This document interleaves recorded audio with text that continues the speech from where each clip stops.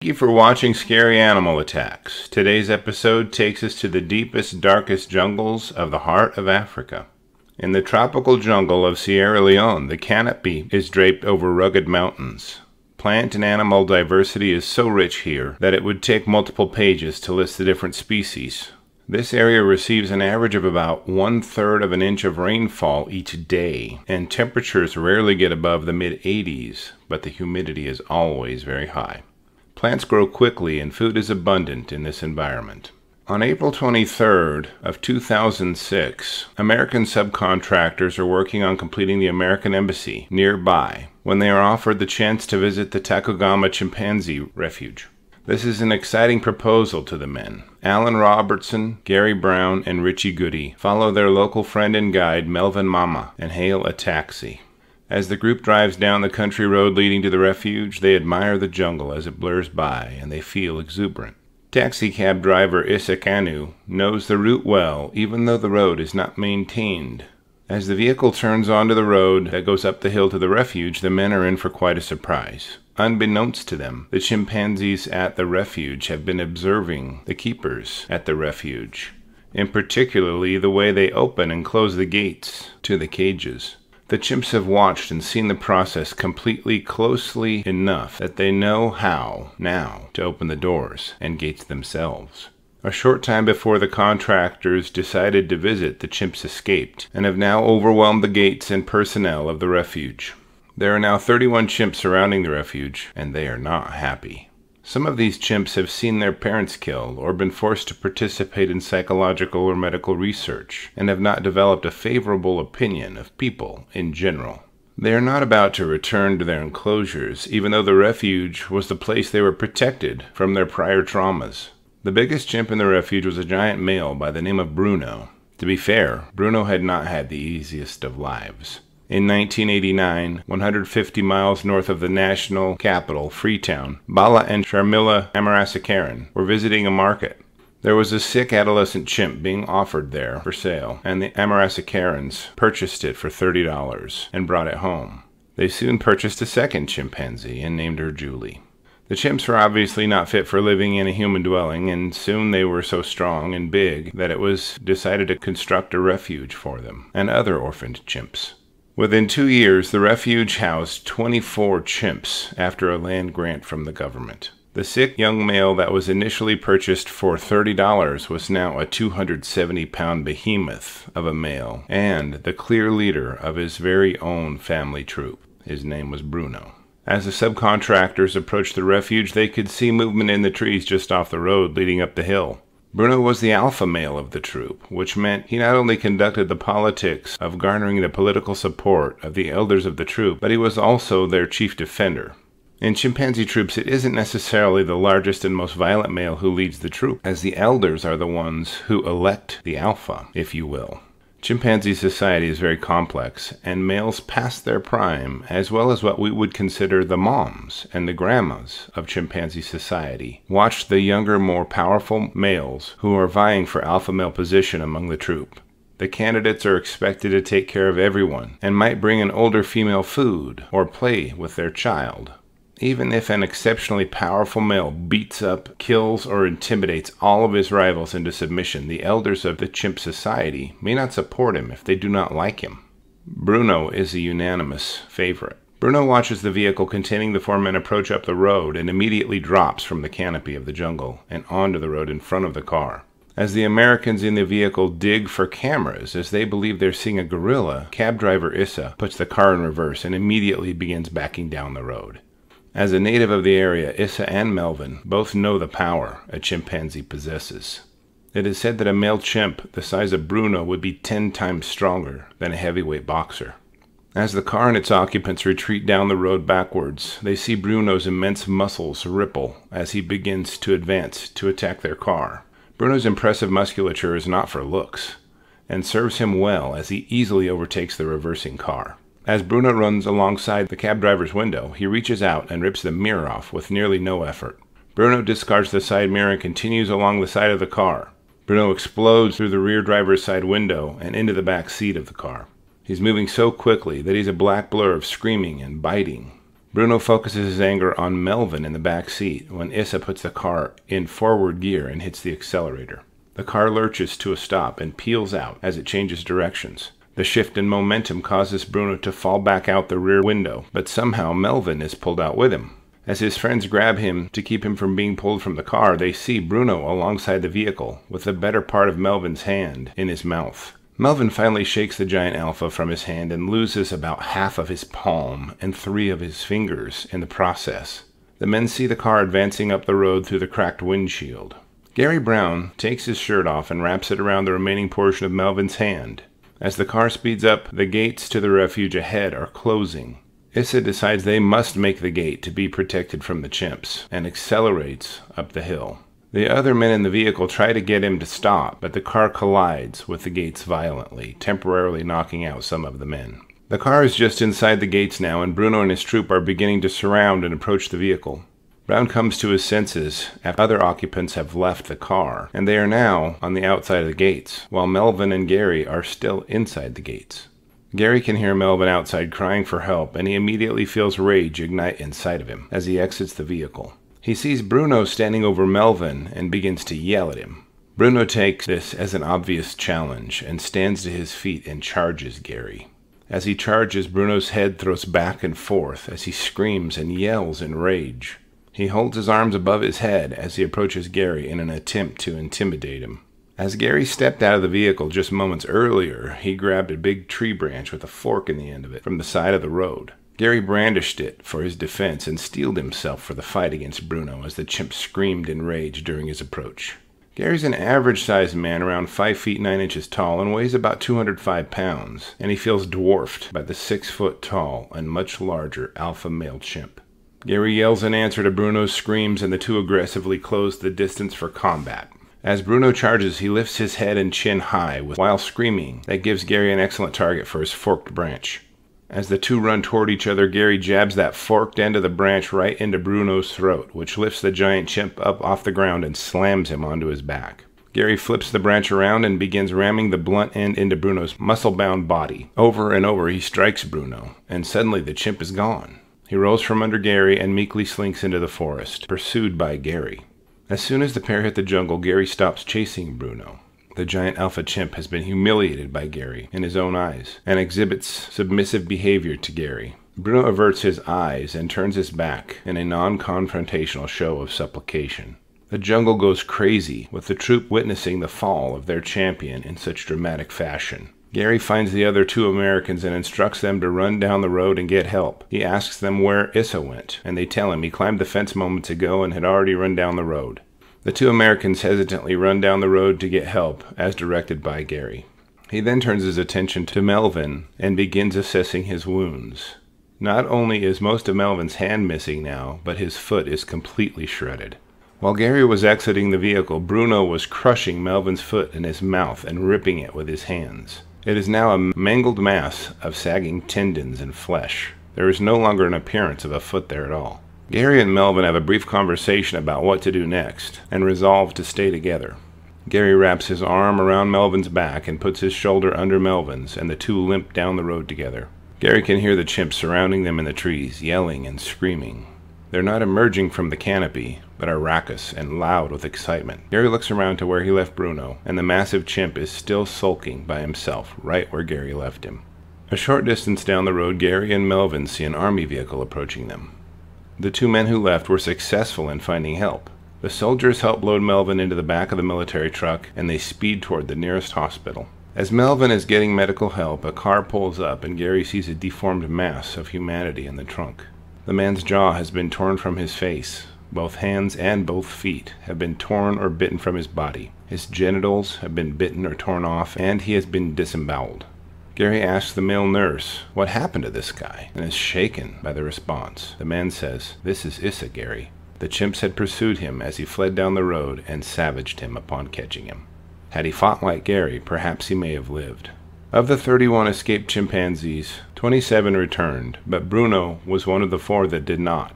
He and his small band of loyal friends melted into the forest. In the early 1970s, there were estimated to be 20,000 chimps in Sierra Leone, and today there are thought to be about 5,000. Today, the Takoyama Chimpanzee Refuge provides sanctuary for 100 chimps. The refuge has placed cameras in the jungle and is believed to have caught pictures of Bruno living with wild chimps in the area. He's had 7 years, at least, to consider returning to the refuge the way the others did, and he's never tried. Melvin recovered from his injuries and was the only other person other than Issa to sustain serious injury. Gary Brown is still tortured by the screams and violence that he witnessed in the jungle of Sierra Leone. Welcome back to Scary Animal Attacks. Today's episode takes us to western Pennsylvania. Not the mountains, though, to the Pittsburgh Zoo. To the African Painted Dog exhibit, to be precise. This exhibit attracts thousands of onlookers who admire the coloration and athletic build of the wolves of the African savanna. Now, I know that these dogs are not wolves, but they are the closest thing that sub-Saharan Africa has to a wolf. African painted dogs hunt in packs and pursue their prey for very long distances frequently. They also use strategies similar to a wolf pack. Their differences are that painted dogs are much smaller than wolves, and they have about 1/4 of the bite force in their jaws compared to wolves. One more interesting fact about African painted dogs is that they have never been known to kill a human being in the wild.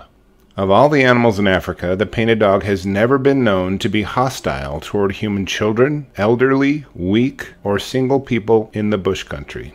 At the Pittsburgh Zoo and Aquarium, the sleek forms of the painted dog exhibit have limited space. Consequently, they don't do the running they do in the wild. However, they do have a route of travel in the exhibit which they do tend to cover in a routine pattern. Many captive animals rock back and forth, or pace across their enclosures and back, to give themselves stimulation or break up their boredom. The dogs don't have to hunt for their food, and there isn't any possibility of external packs vying for their hunting ground, so they tend to wander about on their interior trail system. On November 4th, 2012, Jason and Elizabeth Durkosh and their 2-year-old son Maddox were looking down into the painted dog exhibit and watching the dogs interact with each other. Their primary fence had a gap in it, which allowed people to lean over the exhibit to get a better look at the dogs, but doing so meant disregarding the clearly posted warning signs forbidding this. There was a safety net designed to catch items from falling into the pen, and the exhibit had passed all 35 safety inspections from the United States Department of Agriculture since it opened in 2006. There were some complaints from interior sources, though. On at least 6 occasions, zoo staff and volunteers had raised concerns about the possibility of a small child slipping through the opening and into the exhibit. In fact, on at least 3 different occasions, incidents of parents dangling their children by their arms into the exhibit, or children dangling themselves over the edge, were noted and reported on meeting notes. These incidents were reported months apart and never received serious consideration from a decision-maker at the zoo. Elizabeth and Maddox were clearly oblivious to the staff concerns expressed during these meetings. Elizabeth and Maddox were admiring the beauty of the painted dogs together as she held him in her arms. As they approached the opening in the fence, Elizabeth held her young son up on the railing of the observation deck. Maddox lurched forward, causing her to lose her grip on him and sending him plummeting into the exhibit. He tumbled several feet before he landed on the safety net intended to prevent similar catastrophes. The only problem was, instead of the net absorbing his energy, it sent him rebounding upward and down into the dog pen. It was designed to catch small items like a cell phone or sunglasses, not a young child. Maddox had fallen a combined 14 feet in the fall, but was conscious after he hit the ground. All 11 of the African painted dogs in the exhibit immediately swarmed him. They bit him about the head and neck ferociously. Elizabeth screamed for help and started to climb into the exhibit to save her baby, but onlookers restrained her.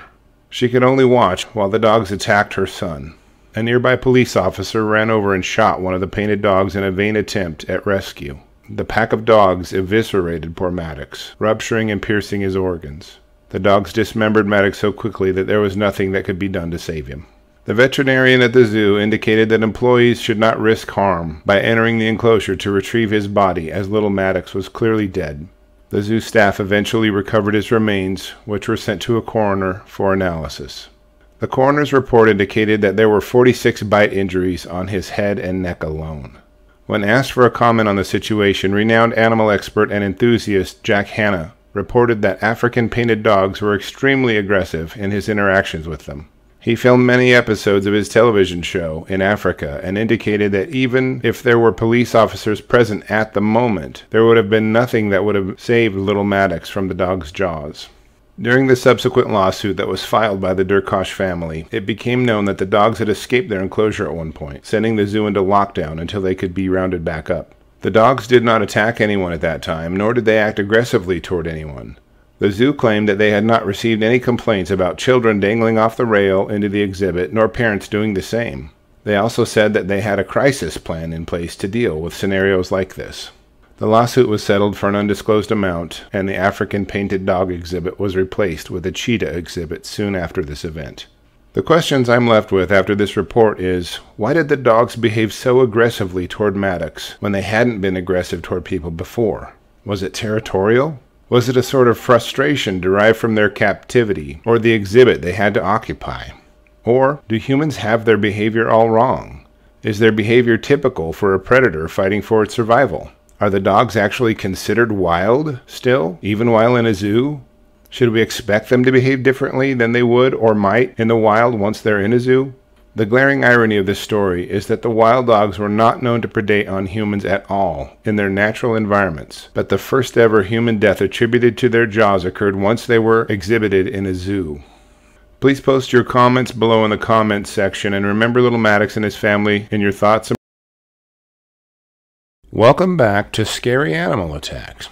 Today's episode takes us to a farm in northwest Tennessee, the county of Obion to be precise. Yes, this area is rural and remote, but we aren't discussing a wild animal in this episode, but one of the longest domesticated animals in human history. The Shirley farm has a portion of it dedicated as a petting zoo called the Pumpkin Barn.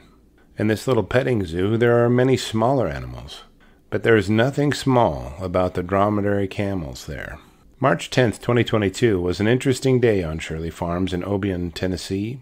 42-year-old high school janitor Bobby Matheny and 67-year-old Tommy Gunn were visiting the petting zoo.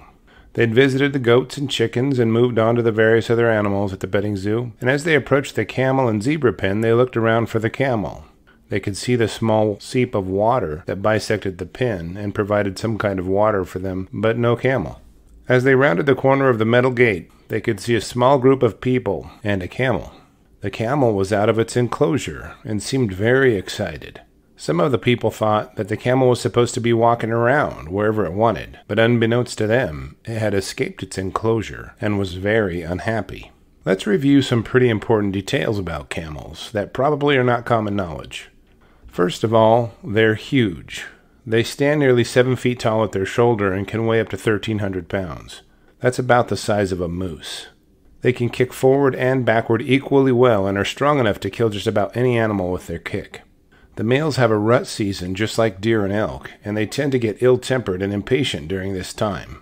Camels are induced ovulators. That means that females release eggs after they are bred. This creates a somewhat variable breeding season that lasts through the winter months. Finally, camels have canine teeth. As Bobby and Tommy were helping some of the others round up the camel, it became aggressive. There were a few people helping round up the camel, but the two people that seemed to have caught the brunt of the animal's anger were these two men. Maybe the camel had a male keeper that it didn't particularly like, and they resembled him somehow. Or maybe these men were unfamiliar with how to handle a large male camel in must. Regardless, the events that unfolded next would be frightful and saddening. As the small crowd of helpful volunteers tried to get the giant camel to cooperate, a camel axiom began to push its way into the ease of American life. Camels are extremely vengeful, and this camel had been left without fresh water for far too long. The small ditch meandering through its pen had fetid water in it. Camels like fresh water. Once a camel identifies an enemy, it takes a lot of making up to win the animal back. This camel had begun to identify humans as abusers, and in particularly men. As they tried to direct the camel back to its pen, it began kicking and biting Tommy and Bobby. When a camel bites you, it can fit your entire head between its jaws, and that's what it did. It repeatedly bit each of the men and put as much of their bodies in its mouth with each bite, crushing their necks, arms, and legs. This camel was so upset and so angry that it stomped and kicked the men's bodies until police arrived at the location. When the sheriffs began devising a plan to recover the men's bodies, as they were apparently dead, the camel attacked their car. It tried to bite and kicked the police cruiser in an attempt to get the deputies to back off. Due to the danger presented by the violence of the animal, the police shot it and killed it. They then recovered Tommy and Bobby's bodies and began an investigation into this event. The U.S. Department of Agriculture inspected the petting zoo in 2019 and noted that there was no barrier between people and the camels at the time. They'd also noted an absence of attendees or employees to watch over things. My question is, did either of these men or the zoo owners investigate the potential for violence or harm from a camel? In other attacks noted prior to this event, an Indian man tied his camel up during the heat of the day and tied up its legs as well. When he returned to the camel, it bit him by his neck and threw his body onto the ground. It tore his head off, then nibbled and bit his corpse. It took several hours for the man's neighbors to calm his camel down and recover his body. In another attack in Texas prior to this event, 2 men were killed in a similar fashion at a camel breeding operation by a male in must during breeding season. Camels have been domesticated, if you want to call it that, for around 6,000 years. Known to be ill-tempered at times, people have weighed the risks versus the rewards, as they were once the preferred way to navigate the deserts of the world.